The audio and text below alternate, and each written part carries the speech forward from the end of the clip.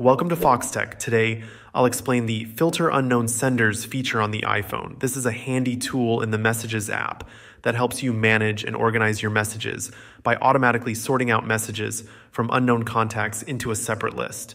If you're someone who gets a lot of messages from businesses or people who aren't in your contacts, this feature can make it much easier to keep track of your personal messages.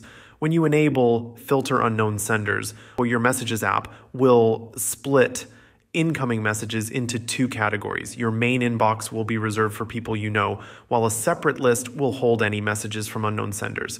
This keeps your main inbox clear of clutter so you can easily find conversations that are more important to you without sifting through random messages from unknown numbers or businesses.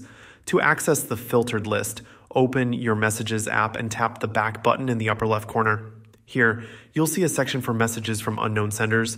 What's nice about this setup is that notifications from unknown senders are blocked automatically, so you won't be constantly interrupted by messages you may not want to engage with. If you don't see this filtering option in your Messages app, it may be because the feature isn't enabled yet.